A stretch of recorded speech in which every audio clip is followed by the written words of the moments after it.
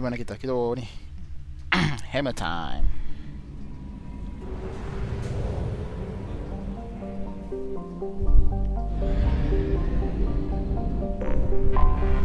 Anomaly detected. Yes. Copies. This.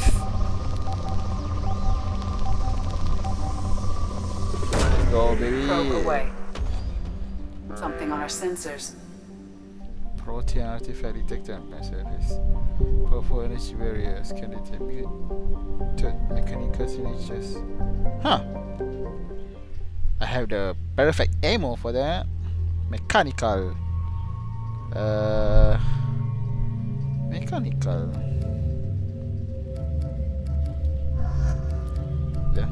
The Hood Sisters.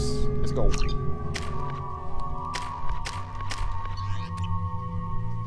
Yeah, I forgot. Hammer time. Tak ada guna. Hood Sister ke nothing.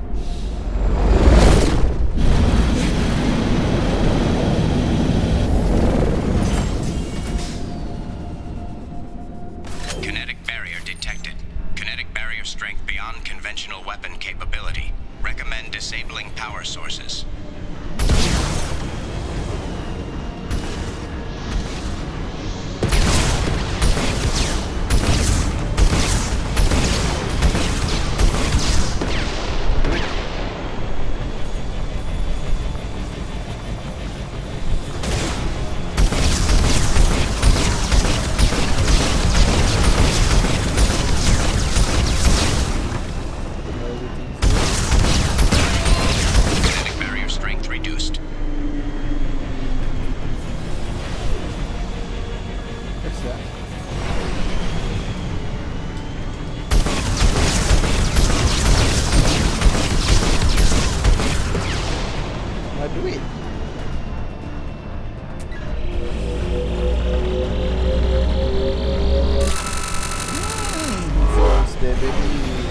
Ayah.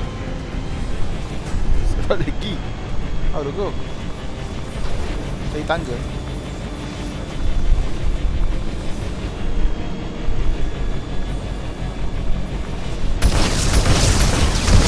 Okay.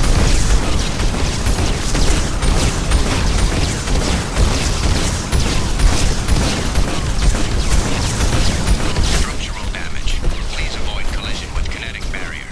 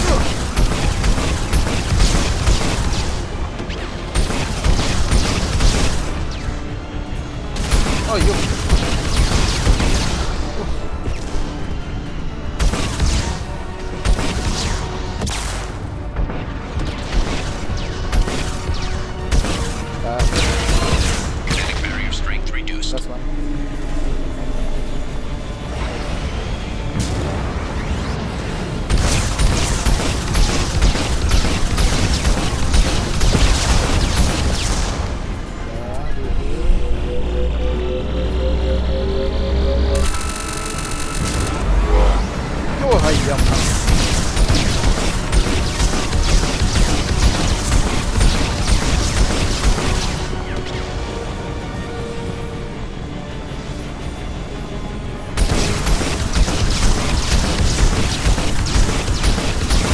Oh.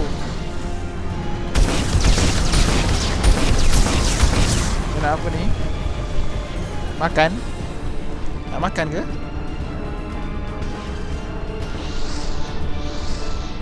Boleh.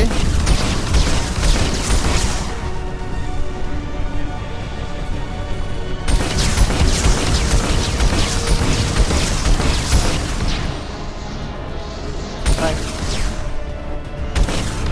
Oh, wah. Lagi. Kinetic barrier strength reduced. Reduce. Kinetic barrier deactivated. Path is clear. Ay. Oh no. They have more defenders there. What are those?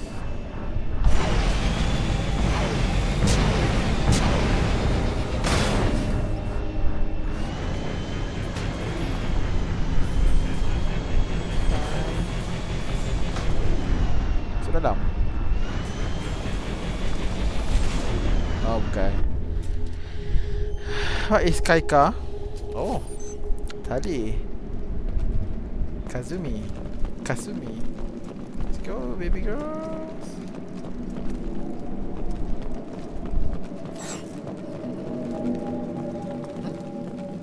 Oh, cockroach.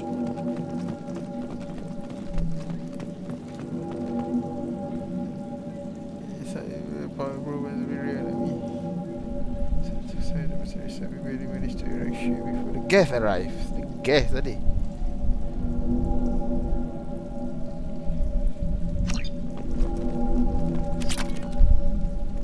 Cockroach. Can walk through walls. Cockroaches.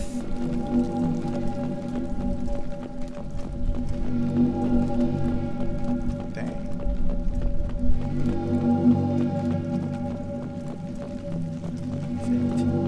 Kat luar je ada. Kat dalam tak ada. Kutu lah. Kutu Barbie. Okay. Okay. Manis. I don't mind. Dr. Aloy must have been indoctrinated by the Reapers. I found him sending our data to a Geth ship. I won't be responsible for another Geth attack. Another Eden Prime. I've I've silenced silenced Aloy. Forever. Aloy. Human ke Aloy? This might be useful.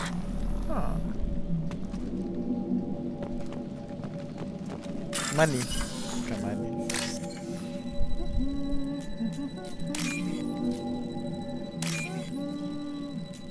Biru.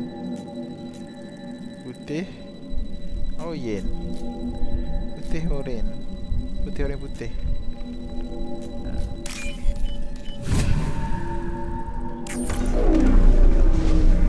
Dang, what is that? The heck? We can control that.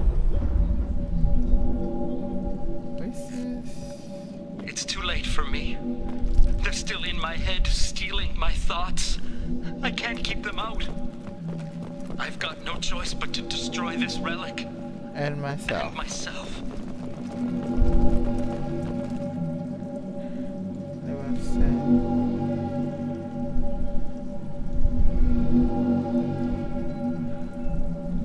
Helen. Huh.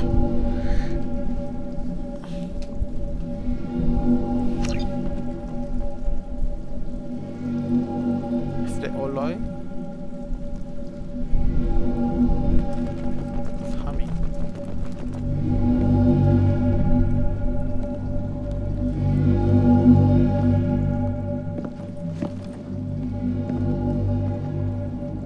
Tali, do you know this? What is this? You're the tech expert. Ooh.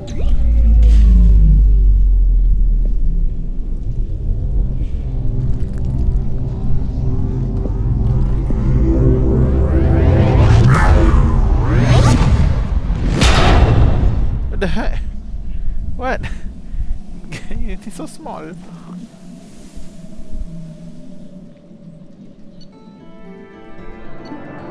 did I get recovered?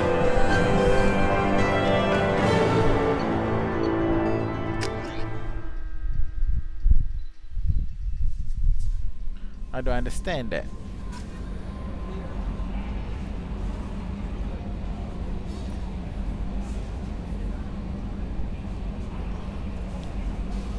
I don't understand. Commander, you've received a new message at your private terminal. What Egypt? Oh, banyak.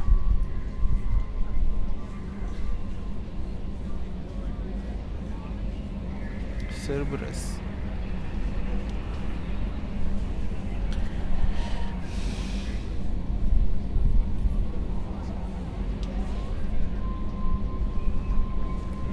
New home world.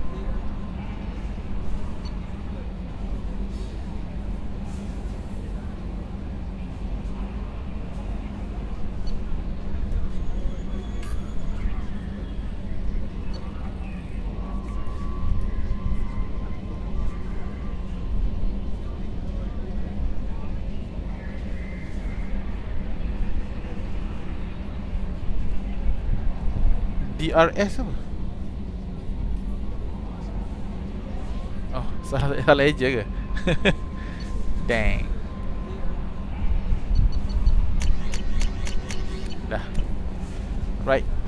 Next. Kita nak pergi.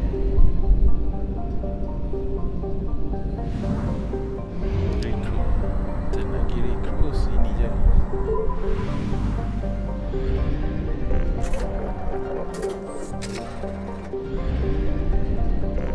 Yes, go baby girl. Omega.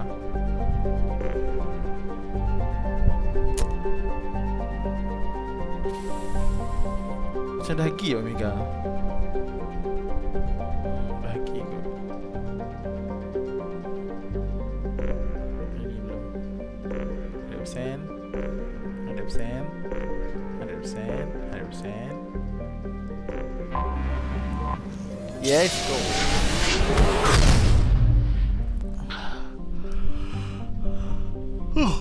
Ini yang tempat beli belah rupanya. Oh, damn it.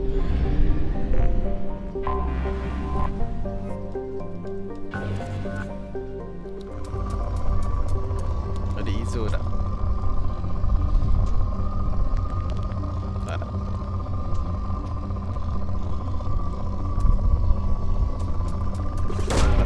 Probe away. Cantik ring.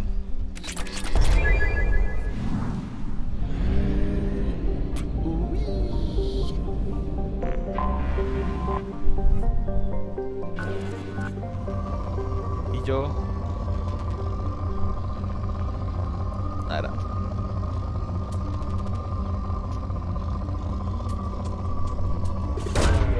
Probe launched.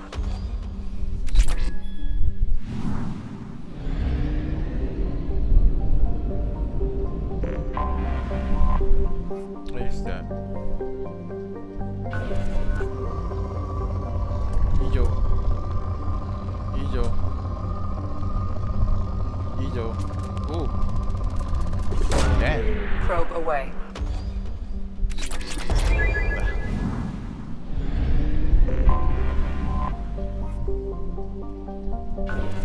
Konolos. Hijau. Tak ada.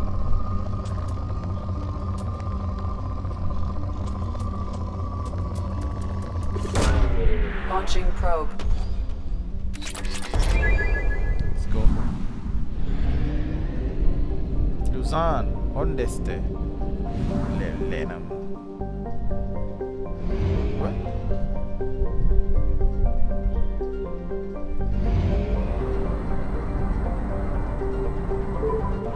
It's a land.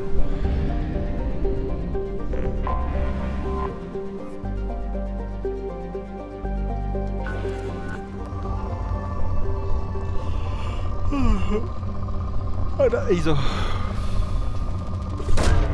Probe launched.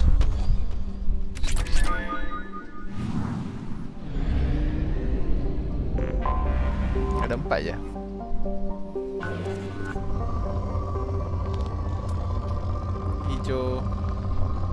Hijau cantik. Color dia. Boleh putih. Kenapa dia putih? Launching probe. Kenapa dia putih?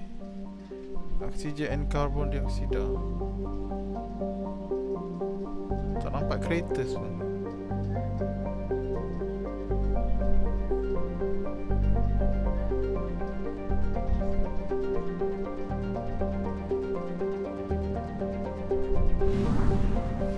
Okay. Just beautiful.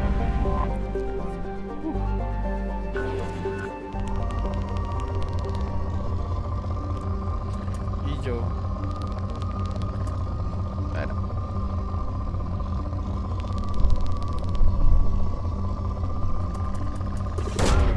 Probe launched.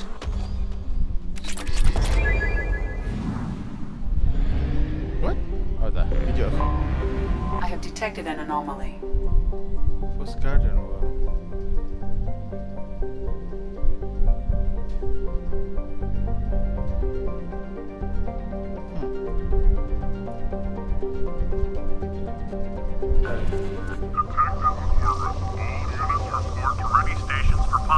Anti-invasion protocol. Repeat. Unidentified ship detected in orbit. All units report to ready stations for possible anti-invasion protocol. Detected in orbit. All units report to ready stations for possible anti-invasion protocol. Repeat. I have found something. Ah, damn you. Tak apalah.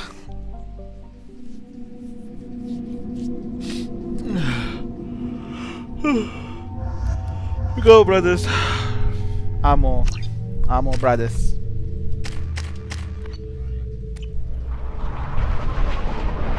We have here, baby.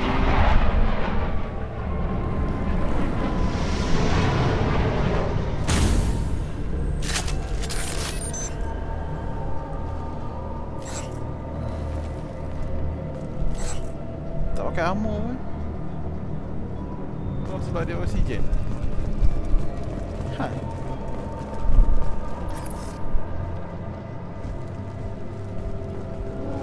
Oh. Kutu Barbie ada.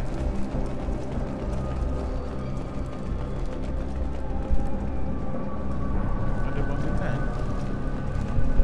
Kenapa ada bangunan? Apa yang rajin sangat? Go shifter unlock and receive large shipment. Resistant to pirates?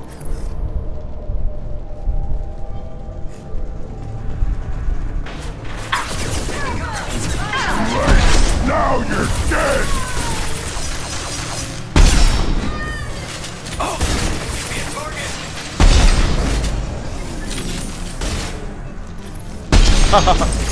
Sorry.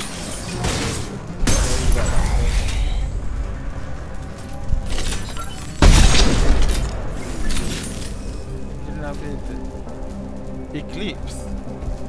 The sun eclipse dengan bloodbath.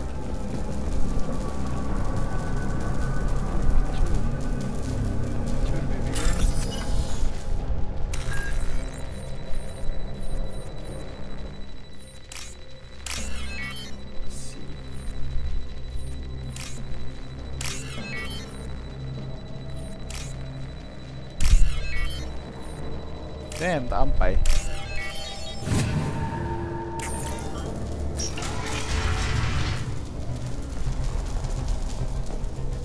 Dang. So, correct way? Attack.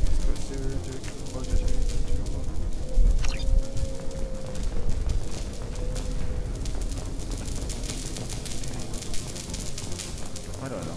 Is it correct? Should be like science. I think so.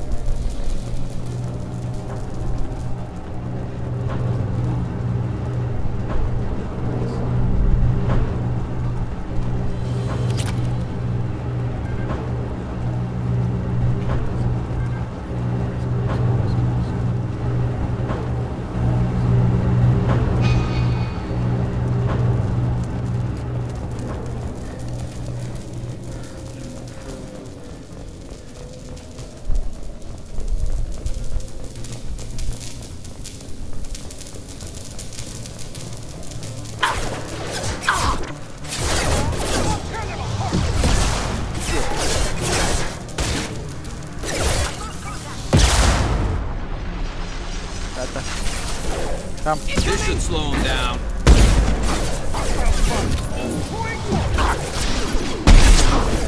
Oh.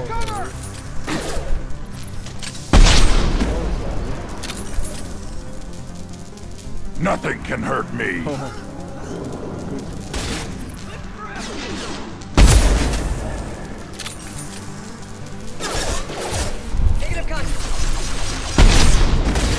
Apa? This should slow him down. Sekejap.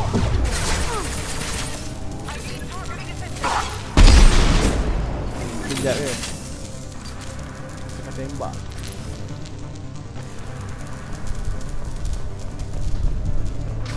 Feel the blood rage.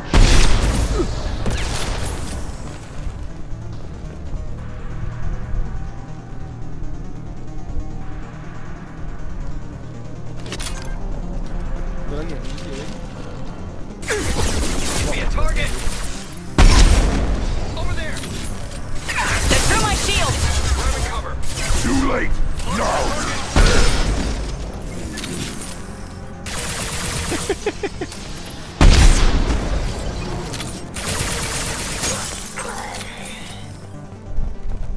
God dang. Okay dah. Dah habis kot. Alah mana alah?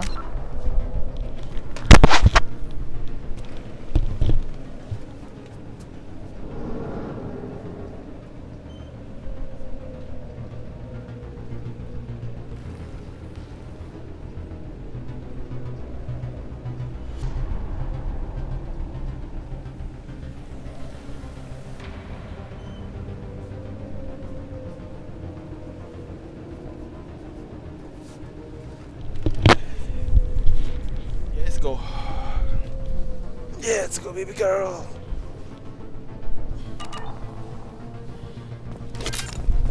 Huh.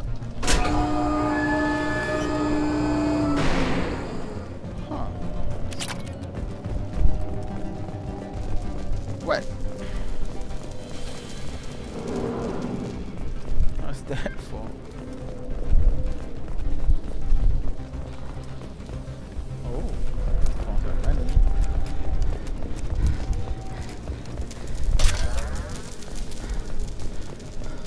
Okay, Garus.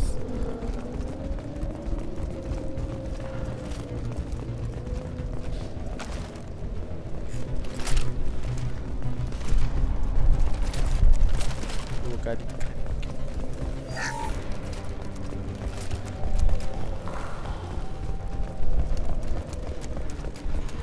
Mana main frame hack? Yang ni ke? Pada tak kan dapat duit. Putih biru.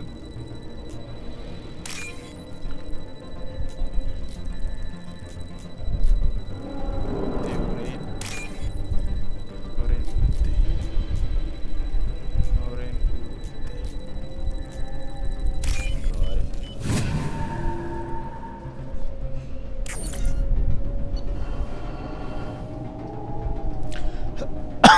Tadi aku baca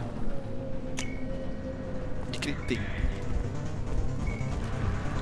Oh, I am Krogan. hah? Makanlah.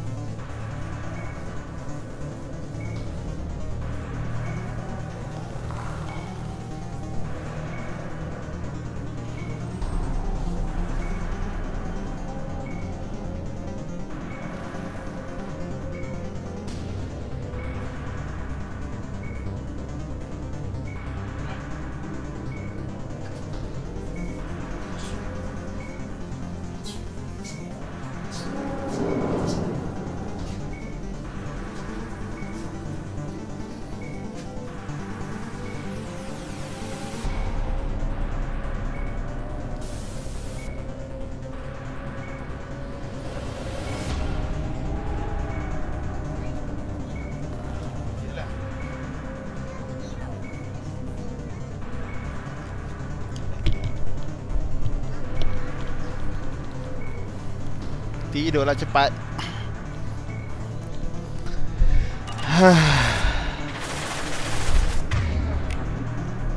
Hey.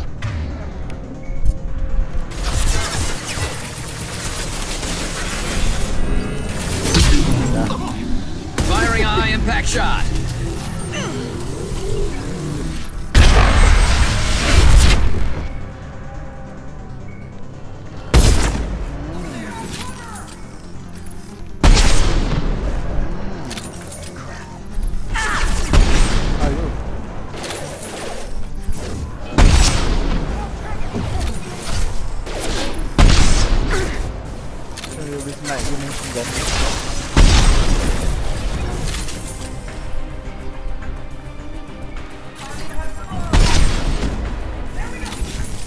Nothing can hurt me! Ah, durian.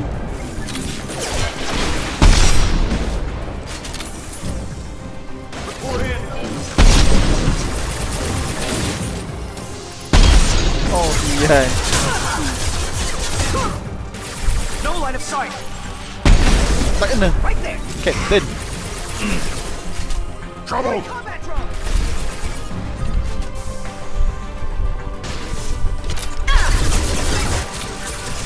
Give me a target. Oh no.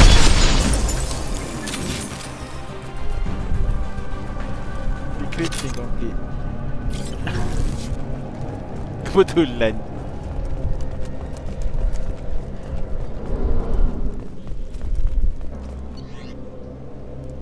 Further detail required to trace. Dia kata is complete.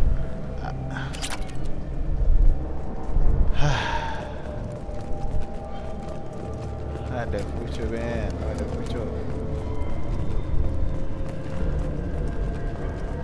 Ya Captain tadi tak bagi hidup kan? Tak. Alright.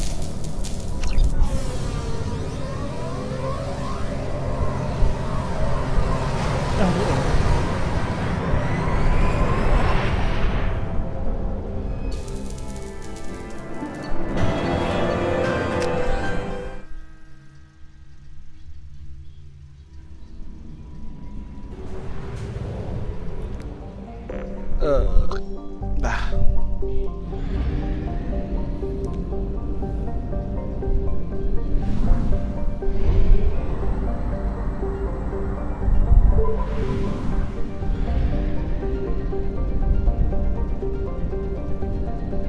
Tunggu jap. Last. From best for the last. One last.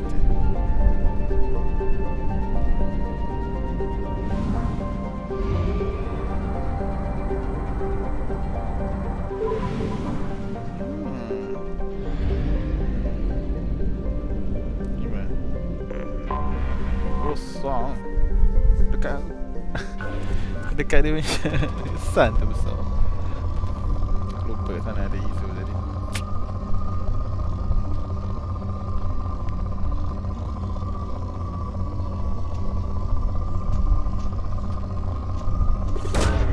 Probe away. Sikit-sikit je.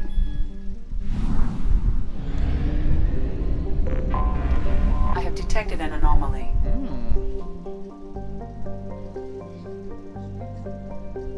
Chlorine.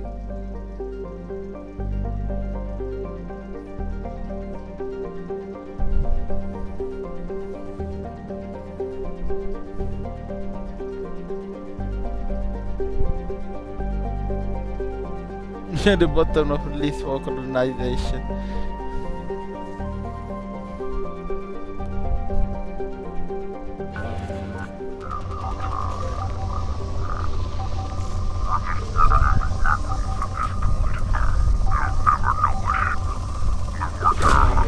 Probe launched.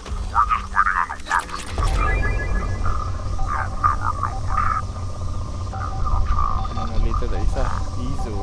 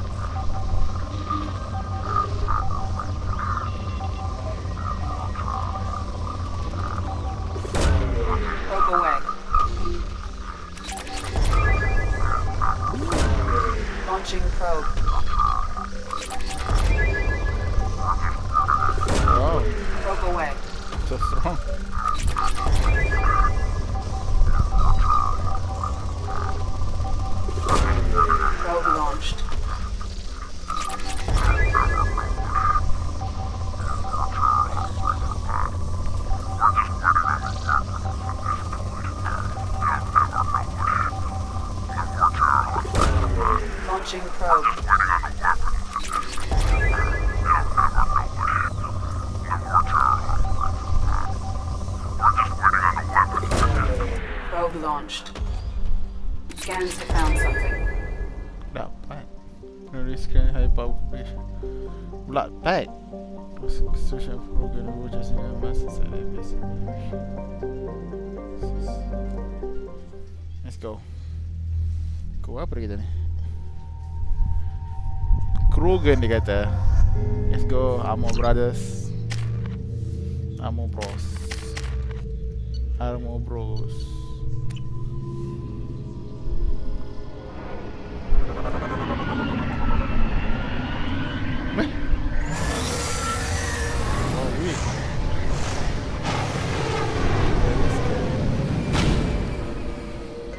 Fog on the planet's surface is interfering with your navigation. The nearby beacon towers may serve as a navigational contingency. Kenapa dia tahu? Chlorine ni dia kata bawah tu.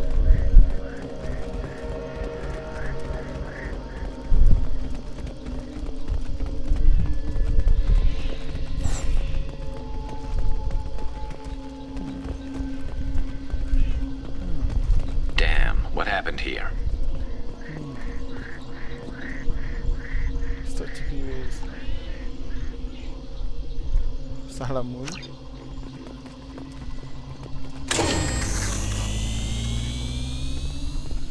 What the hell is that?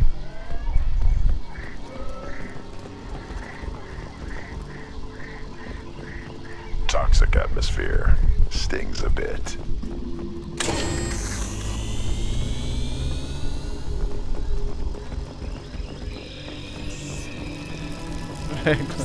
Kutu baru ada di mana?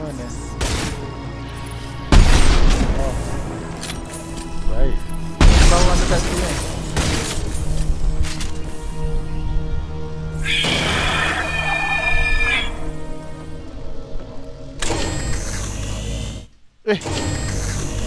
Raven.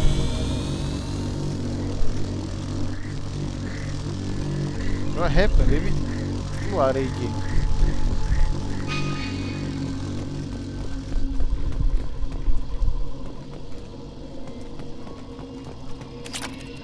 Platinum raw material. Tak nyawa tak ni kan masak.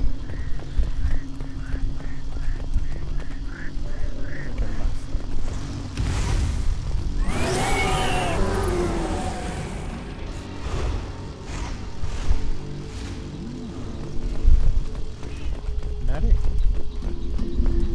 Datang melawat. This should punch through their armor.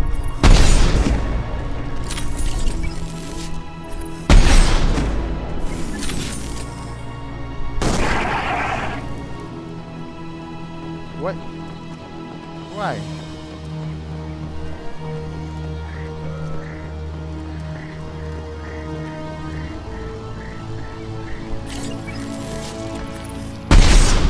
Kalau mau dekat right there.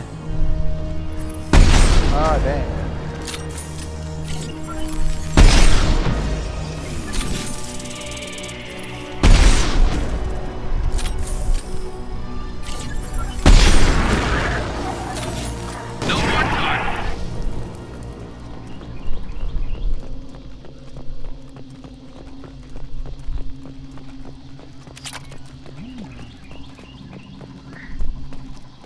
Mining.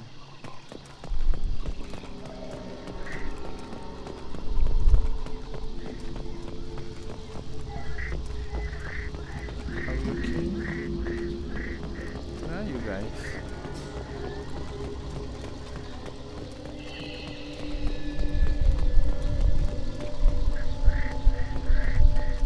Hi. I cannot see you guys. Oh. Hey, grunt. Come here.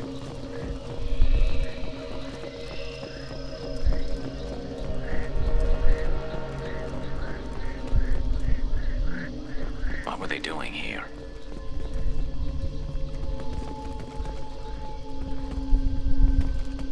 Gorcha.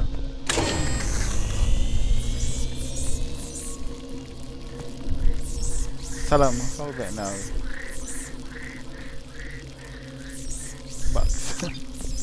Whatever fight happened here, it was recent.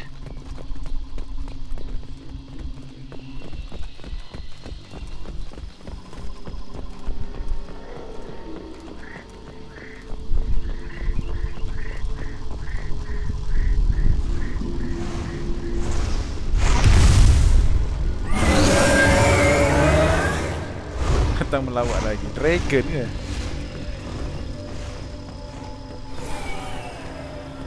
Macam Skyrim ni. Dragon. Platinum for free.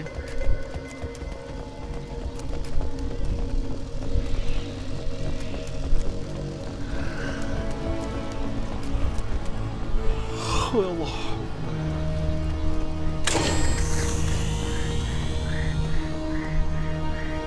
I can't get any more.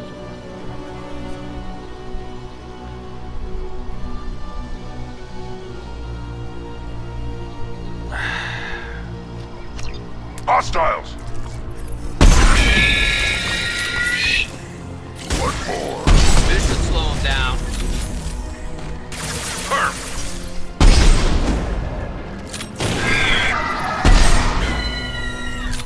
Yeah!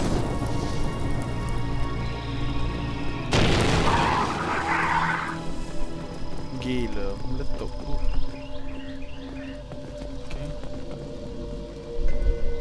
Okay.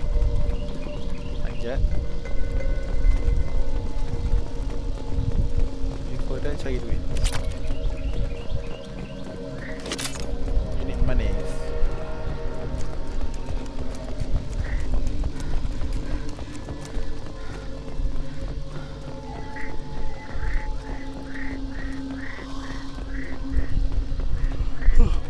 Oksigen.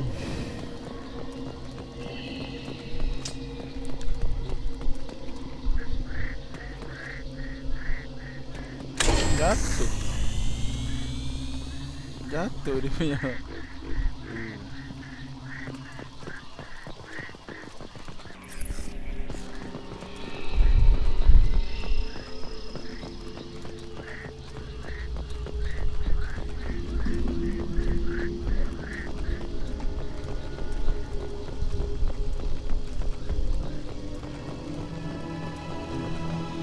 Hostile!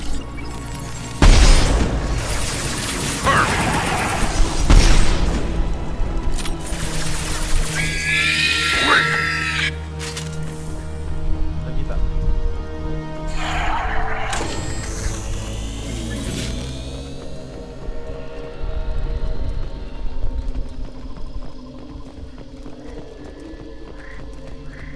Hostile.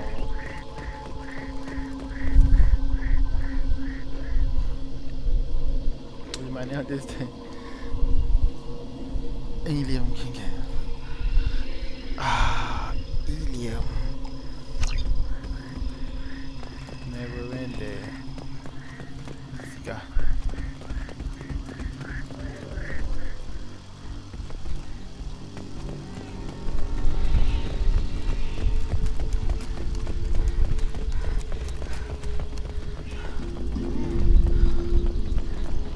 Trouble!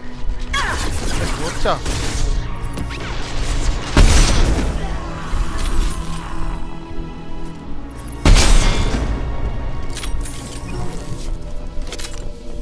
Oh, hidup lagi kena tinggal. Is it? Damn, they shoot first.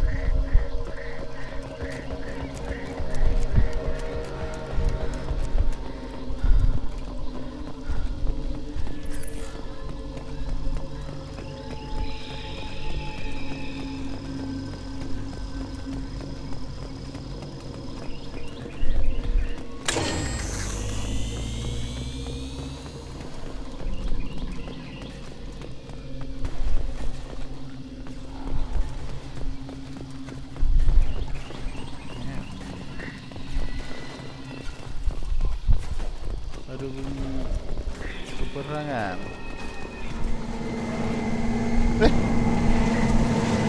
What? Gerak. What? Look out! I can't see them! Incoming! Rogan incoming!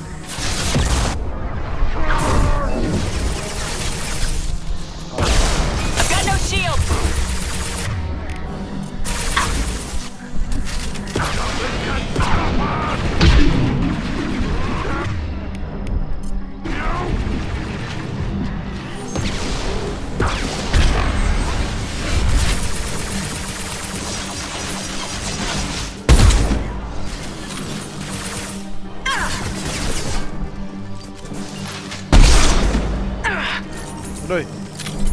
Garus. Do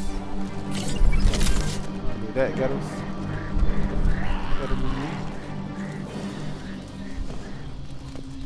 Apa ni?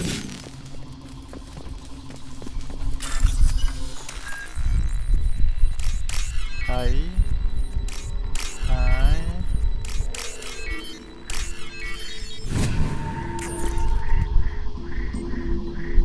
Normal.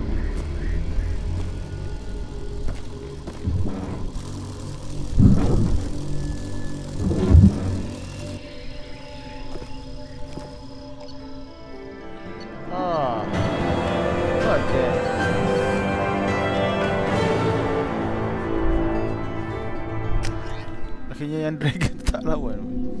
Oh damn.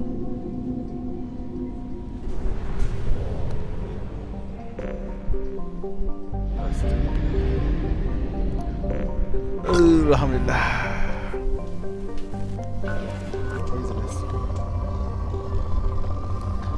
Ada izo tak? Tak ada.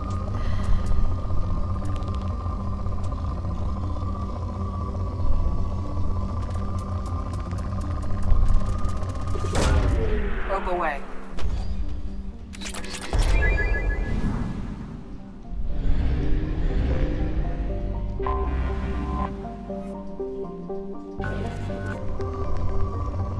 Ada izo tak? Tak ada.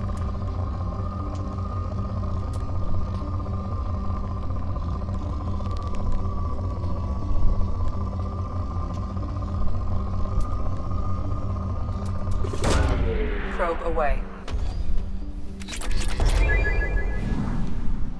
Last one. Illium besar. Dekat dengan matahari. Standard close orbit Pegasus.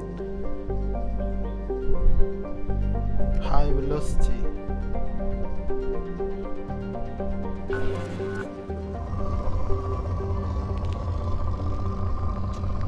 Jontan. Jontan tak guna.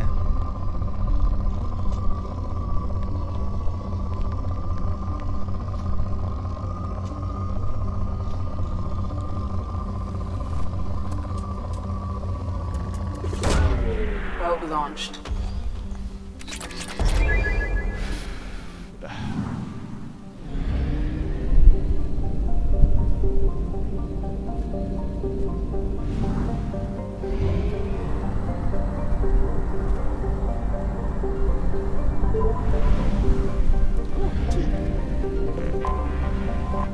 Me.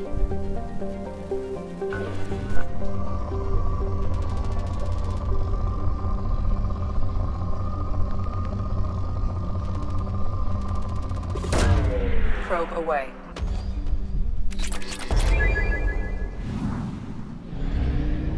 Tiga. Oh. Guli. Rich. Jasmine.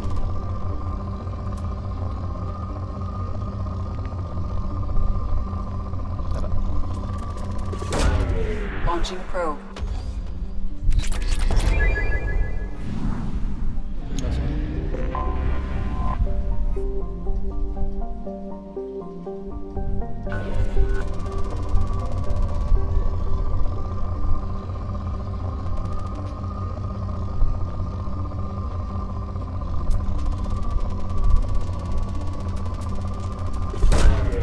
Launching Sama-sama probe. naik.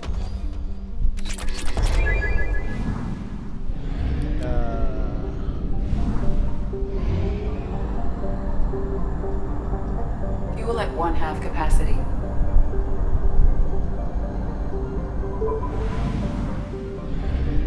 Poisonous. Ponolus. Illium.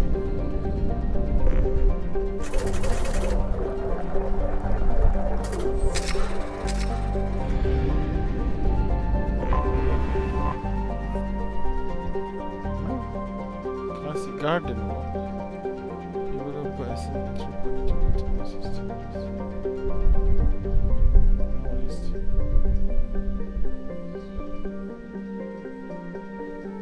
Huh? Sapien trafficking.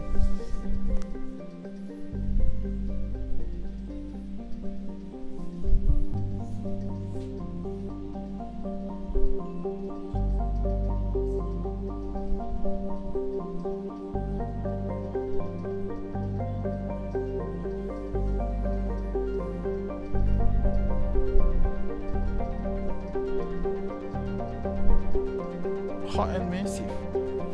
What?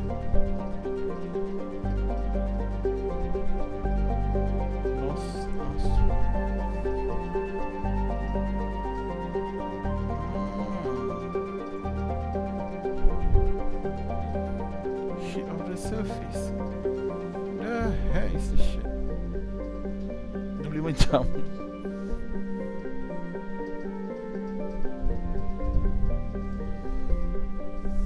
Interesting.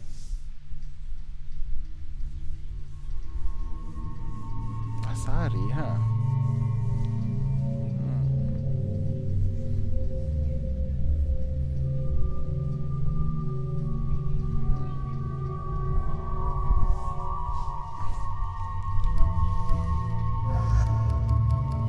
The Hood Sisters.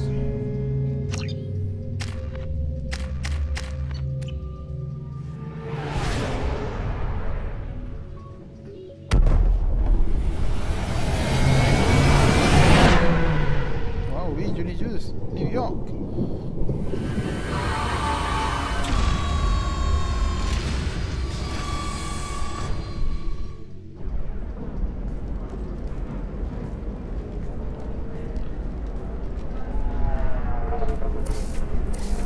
Ah, Mecca. Welcome to Nosastra, Commander Shepard. We've been instructed to waive all docking and administration fees for your visit. My name is Karina. If you need information about the area, it would be my pleasure to assist you.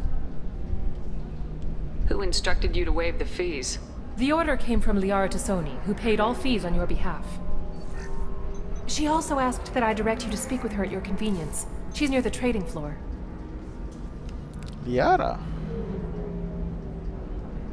You said Liara was here? What is she doing? Liara is one of Nosastra's most respected information brokers. Nosastra is based upon trade. Information is valuable currency, and Liara has done quite well. As I said, you'll find her near the trading floor. She was looking forward to seeing you. You mentioned trading. What gets traded on Illium? Anything you can imagine, Commander. Illium is a wonderful world for those who can afford it. In order to remain competitive as a Terminus systems port, we've relaxed many of the standards you'd find on other Asari worlds. Most drugs are legal, provided they are labeled properly. You can buy almost any weapon or technology. You can even buy indentured servants. Slavery. I can't believe an Asari world would allow slavery. We try to avoid calling it slavery. All indentured servants on Illium have voluntarily agreed to a term of service. Most choose indentured service as a means to pay off debt or avoid imprisonment. A contract holder is responsible for the well-being of her servants, and a servant's duties are agreed upon before the contract is signed.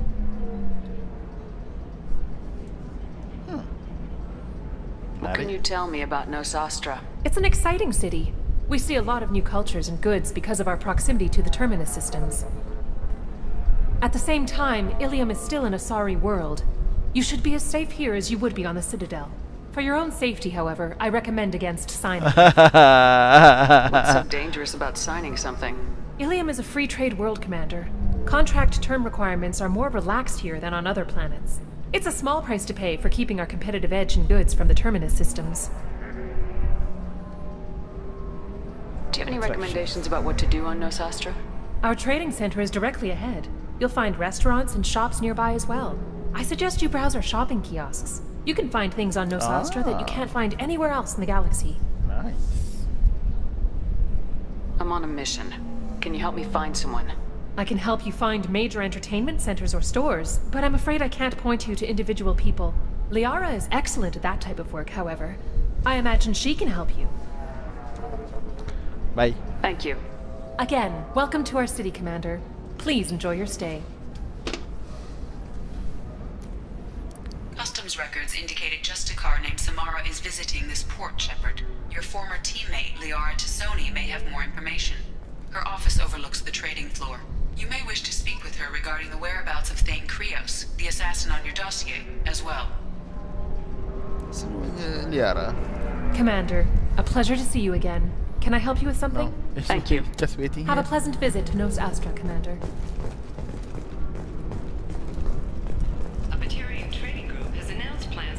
I'm gonna start there. The Batarians claim that slavery is an inextricable part of their caste system, and that by limiting the slave trade, the Council is violating their cultural rights. The indentured servitude market closed down 3 points, with representatives decrying the unwanted controversy.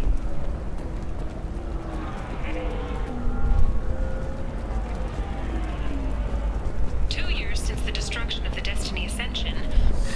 25. Sell at 25. No. You're not hearing me. I want to buy it up. Buy it all up. Come on. Give me something. Very few Quarians ever set foot here. Illium doesn't allow the flotilla to approach beyond a certain distance. This is the greatest planet in the galaxy for those who can afford it. And they work hard to keep the Quarian fleet away. Why? Haru. Excuse me, are you Commander Shep? You're Commander Shepard? I saw your... I guess you would say your aura.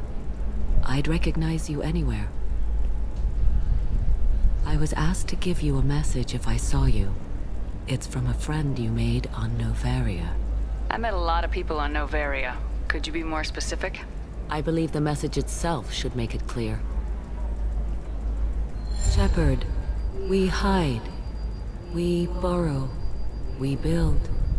But we know that you seek those who soured the songs of our mothers. When the time comes, our voice will join with yours, and our crescendo will burn the darkness clean. Thank you, Shepard. The Rachni will sing again because of you. How did you possess another Asari? You can't just take over people's minds like that. Peace, Shepard. The Rachni Queen does not control my thoughts. That was merely the message I was asked to deliver. I encountered her on an uncharted world. She saved my life. More than that, she gave me a purpose. They are an amazing people, Shepard. The galaxy owes you a great debt for giving them a second chance. Wow. Did I save Rachni? Aku selamatkan ni. How did you find the Rachni?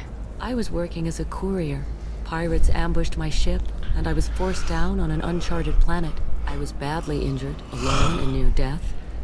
Then they found me. They saved me. You obviously got off-world again.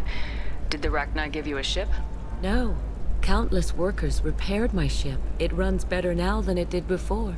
They remind me of the Keepers on the Citadel in a way. All working together, each with a purpose.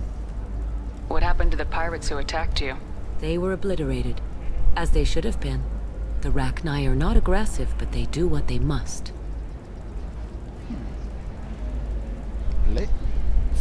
You said the Queen gave you a purpose. What do you mean? The Queen shared her song with me as I recovered. I saw the Rachni as only an Asari could. They are so beautiful and so vulnerable. They needed someone to purchase things they cannot make themselves. Someone to work within the system. An agent, if you will. I am happy to help. My life as a courier was empty and shallow. Now I'm helping a great race rebuild itself. You have no name. You were really comfortable walking away from your old life? You're concerned that the Queen is controlling me. I understand, but it doesn't work like that. Our minds were in perfect harmony. I saw their beautiful spirit and their need. I knew what I had to do. If some part of that is suggestion, then it was a side effect from their efforts to save my life. I am happy. Can you tell me where the Rachni are? I'm afraid not. I don't even have that information myself any longer. After I met the Rachni Queen, that information was removed. It's not painful, but I simply don't remember. I'll remember when I need to. And her caution is understandable. The galaxy isn't yet ready for the return of the Rachni. Tell her to be good. I got that she was grateful. What else was her message saying? That the first Rachni war was a mistake. Something soured the voices of her people. In Rachni psychology, that would be like mind control, I think. It doesn't really translate. Anyway, she believes you are fighting the ones who did that. and she promises to help. She thinks that the Reapers caused the Rachni War? I can't say for sure, but she was certain that her ancestors were forced into war against their will. Her people aren't naturally aggressive. If they made war, it was not of their own doing. Tell her to be Thank good. you for giving me that information. I'm glad my friend on Noveria is doing well. Be well, Commander Shepard. You will not see me again.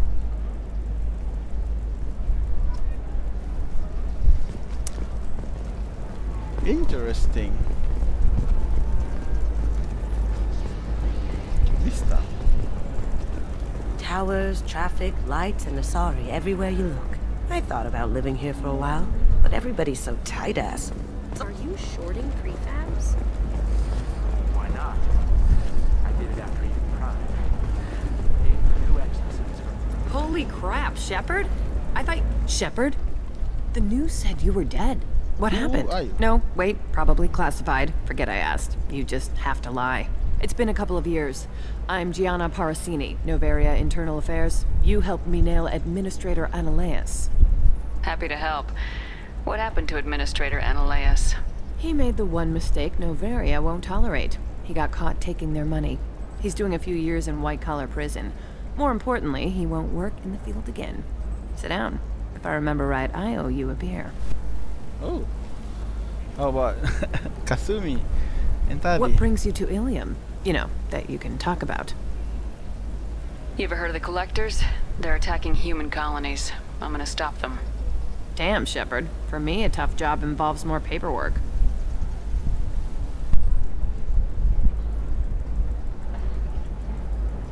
Hey, listen, I just remembered something. I've gotta go. Talk to you later?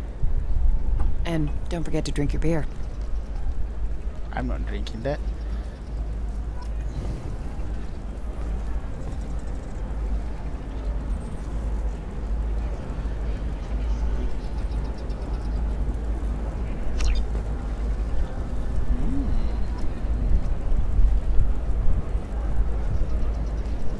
Kau apa sekarang ni? Dah boleh stop record.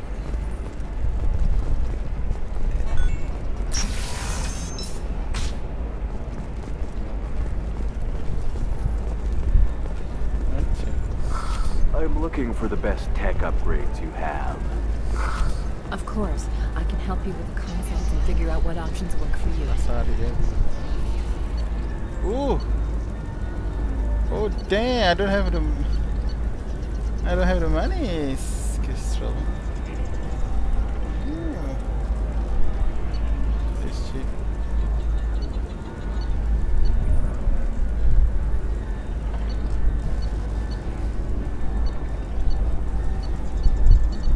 But still, I don't have the money.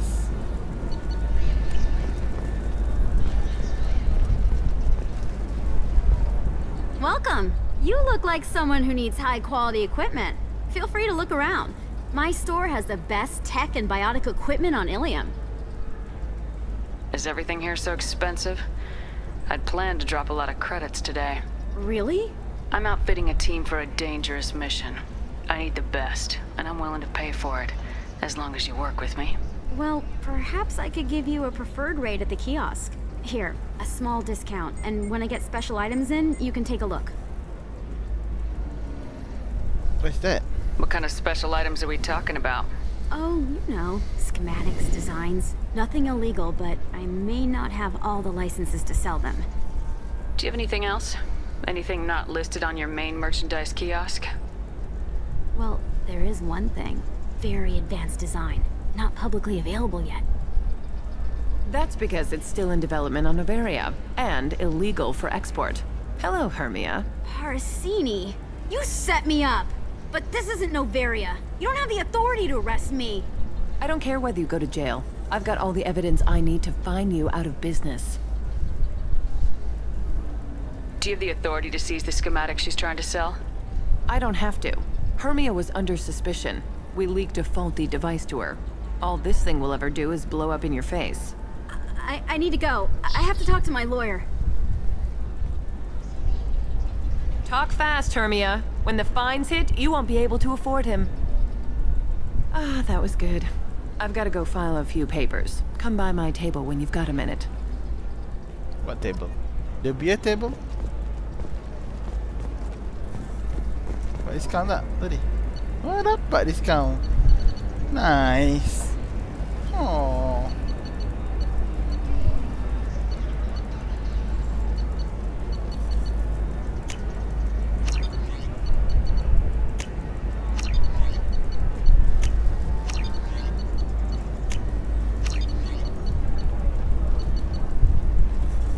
Bypass. Tak payah. Bypass. Pass the bypass. Hermia is going to be a very poor woman very shortly. Thanks for the help, Shepard. I love nailing Asari. So ageless and superior. Then you get them and they squeal like schoolgirls. It must be nice having a job that you really enjoy. I wanted to be a cop, or CSEC, but my family had bills. I needed the money a corporate job brought in. Besides, in this job, you don't see things that make it hard to sleep at night. White-collar crime is nice and clean. Hell, at least this time I didn't have to wear heels and a dress.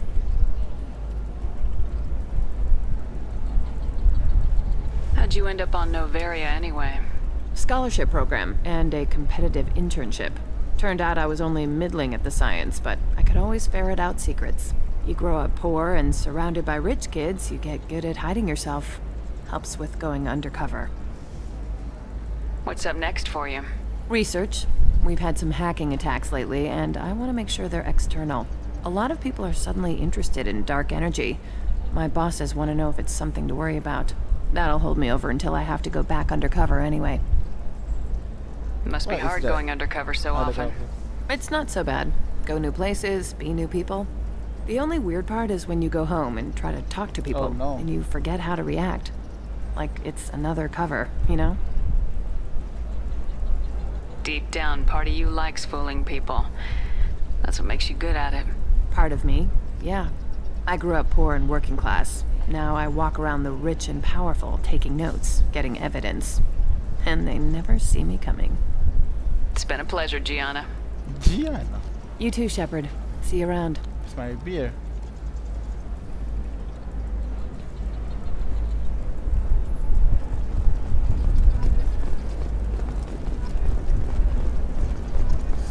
I need minimal heat increase and speed.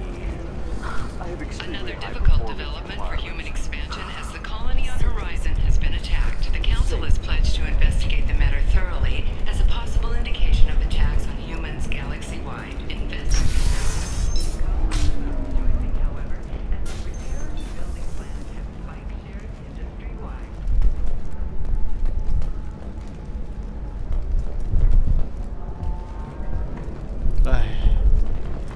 Where am I?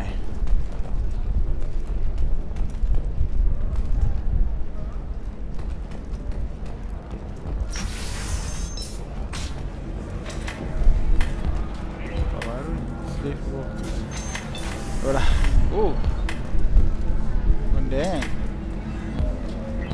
But we do it tomorrow. Illium. Bye bye, Johnny. Before